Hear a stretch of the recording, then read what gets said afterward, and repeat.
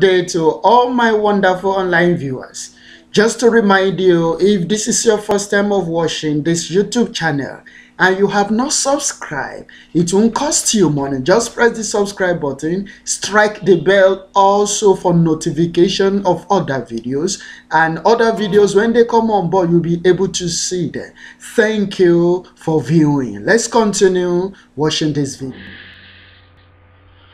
A leader is a reader.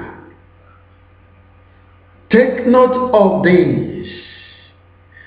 A quitter never wins. Only those that persist wins the race. So as you are preparing for examination, examine yourself. Are you depending on a friend in the examination hall? Or you are depending on God's grace upon your life with what you will and what you had studied. Take note that you must study not less than 3 hours a day. Ask yourself questions, pertinent questions after each study. Answer the questions that you ask yourself. Never you assume that you know. Open the book and study it again. Assumption kills.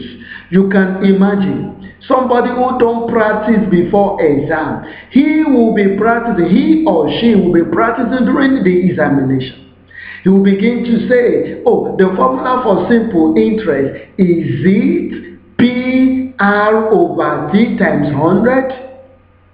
Instead of going straight to the point, SI equals PRT over 100. He will begin to beat about the bush.